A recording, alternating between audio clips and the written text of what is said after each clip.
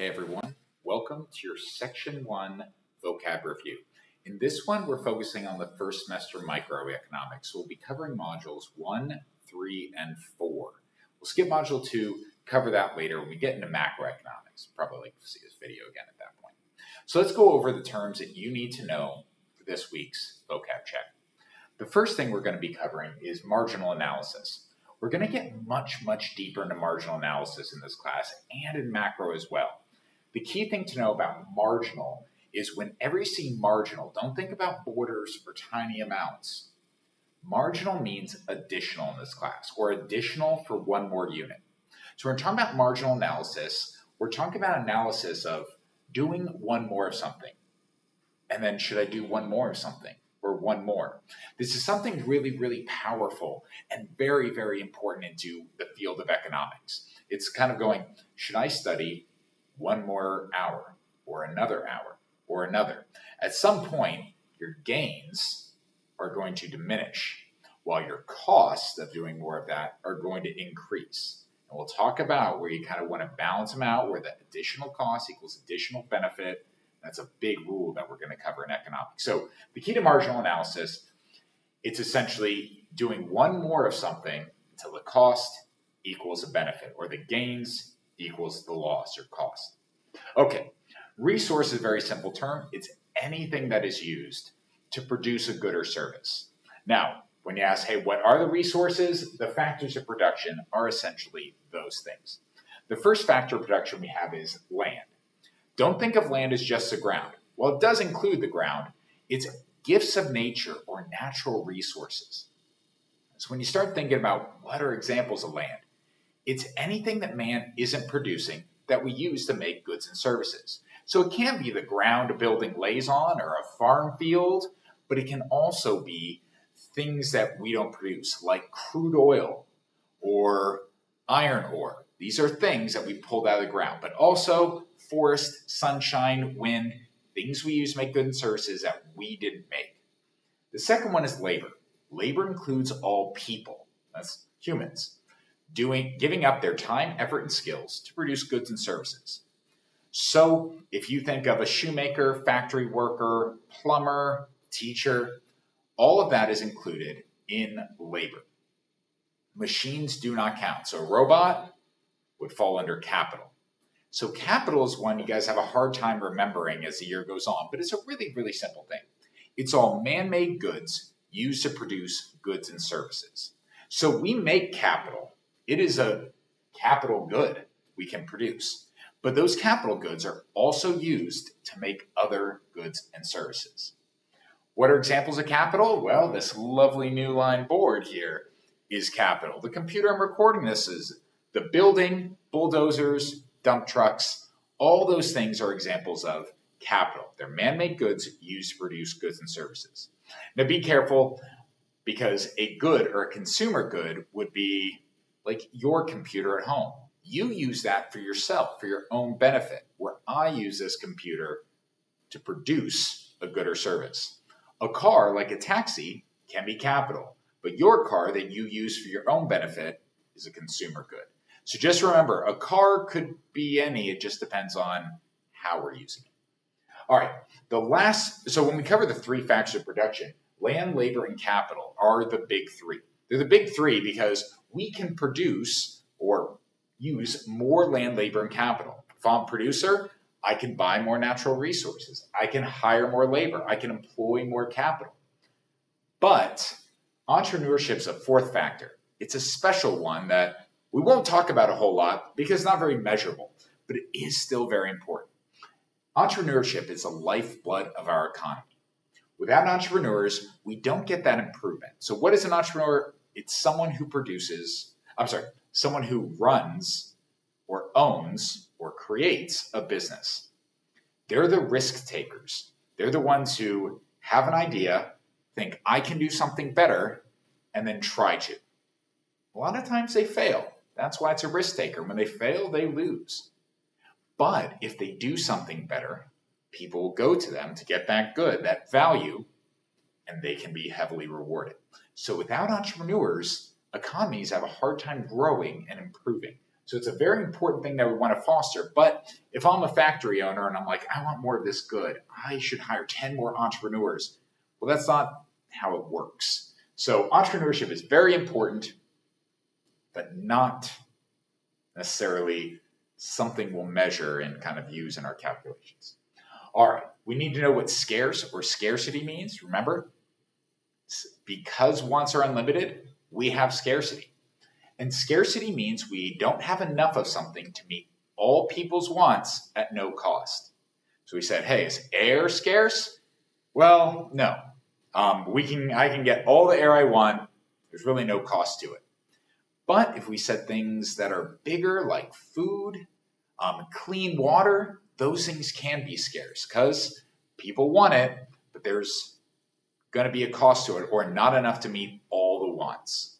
And if you think water, yeah, right now, summer Florida, it's raining all the time. But in California, those guys would sure like a lot more water, especially at no cost.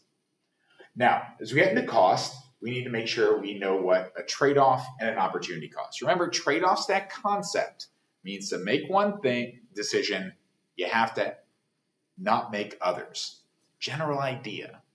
It seems very similar to an opportunity cost, but it's not. Because what an opportunity cost is it's something that it's the value of the foregone option, or in English, the value of the next best choice.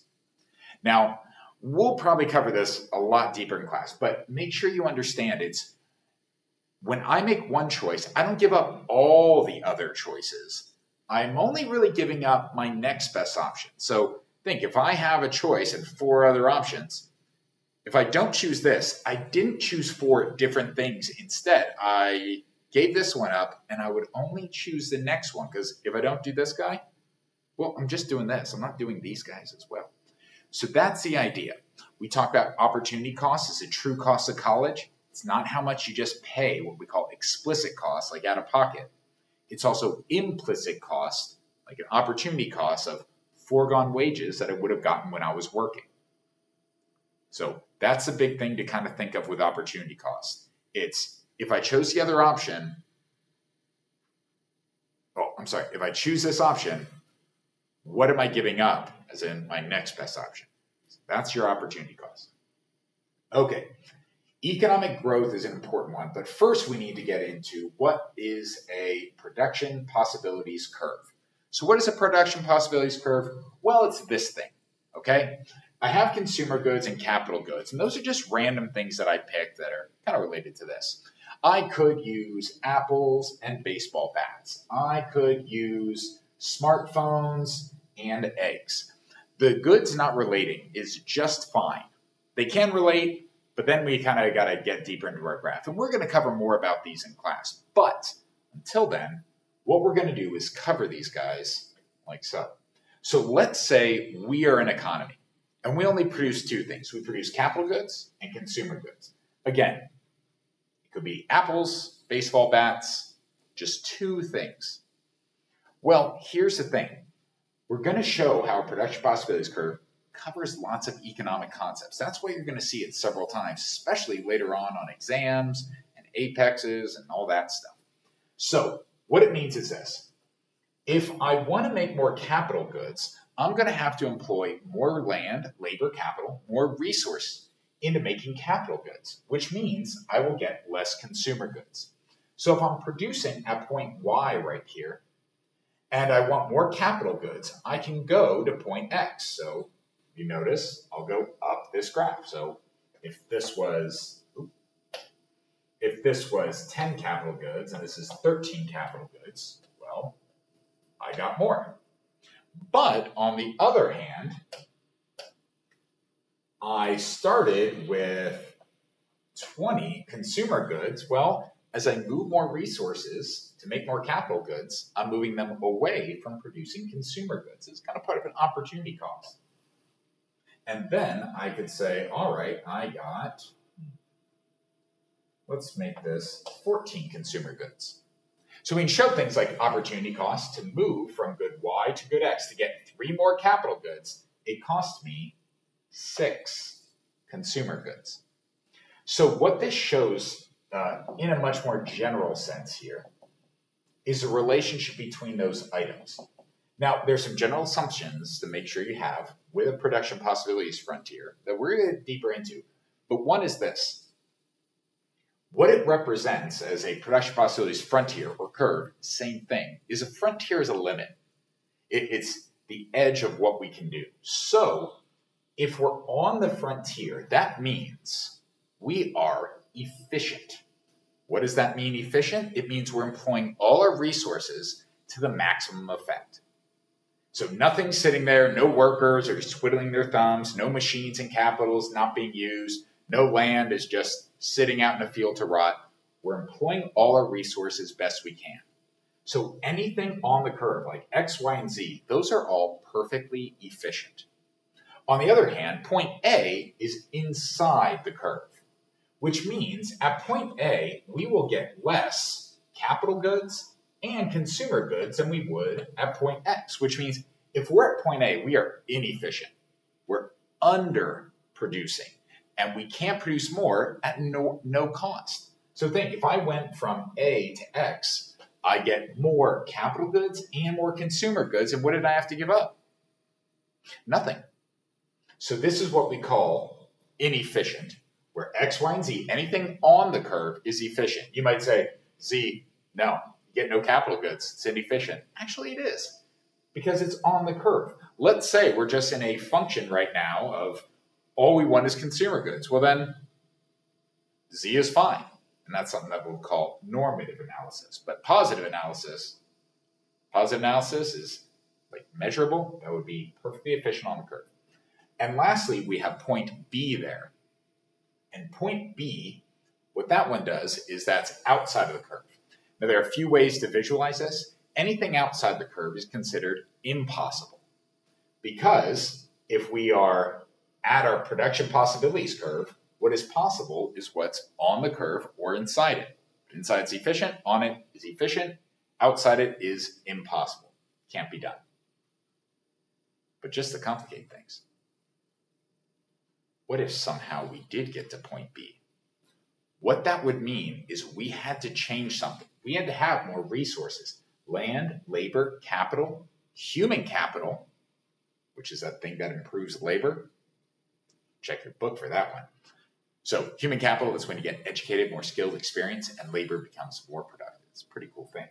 But what we have there at point B is if we added human capital, so I educated all my workers, or they're more skilled, or they're more experienced, then they'd be more productive. And this curve would actually start to grow outward. And we would have something called economic growth. So B is impossible unless you add more land, labor, capital, human capital, or technology, and that would allow you to go out to point B. But remember, it's impossible if nothing changes. A little trick there. Oh, and lastly, just to make sure you guys all understand, a PPF can also be a straight line. We'll talk about that, which means you have constant opportunity cost, or it's a ratio, but bowed out means you have specialization. Things we'll get more into later. Okay, so if we go ahead and take this graph, we can go ahead, minimize it, and check it away. We have economic growth. We just covered that. Line going out. Production possibilities curve. Efficient. Bunch of things. And just before I get into, shall we say, the hard part, the comparative and absolute advantage, I want to cover ceteris paribus. Ceteris paribus is a Latin phrase essentially meaning all else equal, or all things remaining unchanged. This is going to be an important concept, and you're going to hear me say it a lot to you guys as the class goes on. The reason is, when we're talking about this in basic economics, we try to change one variable at a time. We're going, all right, what if we change this variable, what happens? And I go, what if we change another variable, what happens? What if we change this variable? So if I start and go, here's the situation, and I change one variable, what we'll always assume is that there's ceteris paribus applies. So if we change one variable, all the other ones are not changing. The reason is this simplifies everything. So if we start talking about, okay, if all of a sudden more workers are added to the economy, what would happen to labor? You'd say labor would increase. You're like, but some kid might be like, but what if they're all old, sick retirees? Workers aren't increasing that. You're right. And what if another country is invading and they lose population and now all of a sudden they're not able to produce and buy stuff from us? Hey man, you make a fair point. But instead of making that, but what if this other random thing outside of our scope is happening?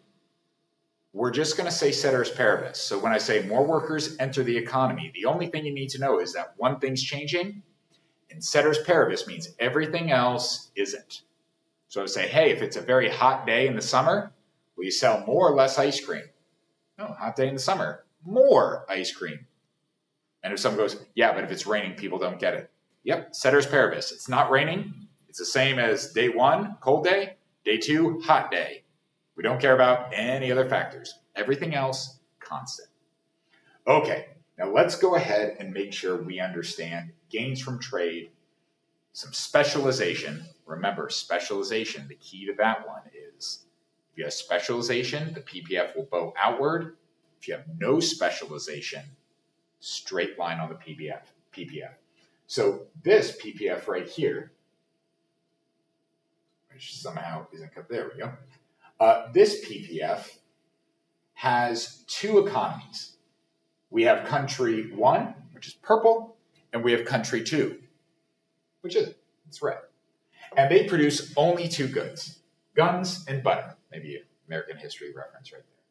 So we're making guns and butter, and country two, if they put all their resources into play and are efficient, they can produce 100 units of butter, or they can produce 4 guns, or anything in between. Now it's a straight line, so we'll assume that all resources are equally usable in production in both goods. It should be a curved line, but in this one, we're making an assumption. If we make that assumption, it means we have straight lines, and straight lines means easy math. That's why. Okay, but country one here makes 21 units of butter and 14 guns. So what it means is this. If they're both producing those goods, we can look at what is an absolute advantage. An absolute advantage simply goes to the country that makes the most of a good. Now, this is really simple because you go, okay, so country 2 made 100 butters, where country 1 made 21. So who has the absolute advantage in butter? Well, country 2. And I said, who has the absolute advantage in guns? Well, country 1 made 14, country 2 made 4. So obviously, country 1 has the absolute advantage in guns. That's how easy absolute advantage questions are. Now, we might say, what would happen if they traded? Well, in this, we're going to get deeper into this math, is for every 1 gun country 2 makes, remember they made 4, they give up 25 butters. So that's a 20, that's not right. That is a 25-to-1 ratio of guns to butter. So the cost of 1 gun is 25 butters for country 2. Woof. But in this one, we have country 1, and we might say, hey, they made 14 guns and 21 butters. That means it only cost country 1, ready, 1.5 butters for every gun. So who makes a cheaper gun? Well, if I have to give up 25 butters for every gun, that's an expensive gun. But if I only have to give up 1.5 butters, that would be a cheaper gun. Now, if they decided to trade, they could trade at a ratio of 10-to-1. So that means for every gun that country 1 makes, they would get 10 butters from country 2. And if they were able to do that, so let's say they went ahead and gave up 5 of their guns. So they gave up 5 of their guns. I'll make a kind of 5 of their guns. Country 1 would only have 9 guns left. Let's say there's 5. But country 2 would have 5 guns. And if you give it 5 guns, they would still have 50, but country 2 would have 50 butters left because they gave up 50 here, which means they'd be consuming at this point, where country 2 gave up 50 butters, so they got 50 left, but they gained 5 guns. Remember, they could only make 4 by themselves, and now they have 5, and they're producing outside of their production possibilities curve. So this is country 2 stuff. On the other hand, country 1 got 50 units of butter, and they have 9 guns, which means country 1 is way outside their production possibilities frontier. This is why we call gains from trade. When countries trade with each other, both are better off. You might say, I don't know about that, but here's the thing. If countries are rational and they're trading with each other and have perfect information, they'd only make a trade if it made them better off. They would never make a trade going like, oh, no, I want to lose. No, they'd always make trades that make them better off. So trade is good. Trade makes both better off. And if 2 countries have a trade that would make them worse off, they would simply not do it. So we'll talk about trade more later, but that's how gains from trade work in this whole scenario. All right. Let me get rid of some of this stuff. Now you see absolute advantage, and what's really easy is if both countries have a different absolute advantage, they also have the same comparative advantage. So what this means is if I go ahead, okay, there we go. Shrink that guy, maybe. If I go ahead and bring out these 2 countries right here, I have country A and country B. And if they're producing guns and butter, you might notice that country A makes 70 butters while country B has 42. Country A makes 10 guns while country B makes 8. So I said, hey, who has the absolute advantage? Well, the answer to that is kind of tricky because the answer is country A has the absolute advantage in both. Ooh, that's tricky. However, comparative advantage is what really determines whether countries will trade with each other. Now, some of you guys might right off the bat say, hey, country has the absolute advantage in both. They should just make both and they'll be better off. But that actually isn't true, and math will show that. What it means is this. Country A should do what comparative advantage means each country should do what they're best at compared to what the other country is best at. Essentially, it means each country should produce what they make at the lowest cost. This is going to be kind of that fundamental concept we have here. So country A makes guns. So 1 gun, if you go 10 to 70, equals 7 butters. And if we flip that over, it's 1/7 of a butter, and they allow this kind of math now. But that's about, I think, 0.16-ish guns equals 1 butter. So remember, this is cost of. And if we go ahead and look at country B, how are they doing? Well, they make it at a rate of 1 gun equals 6 butters, and 1 butter, go 1 to 6. That is way up. Oh, actually, I think that's more like 15. I think it's going to be a lot closer to 0.18. Now, these are actually pretty similar, but you'll notice that one country is producing at a lower cost of guns, and the other is producing at a lower cost of butter. So each one should do what they produce the least at, which is country B should produce guns and country A should produce butter. So that's the short of it.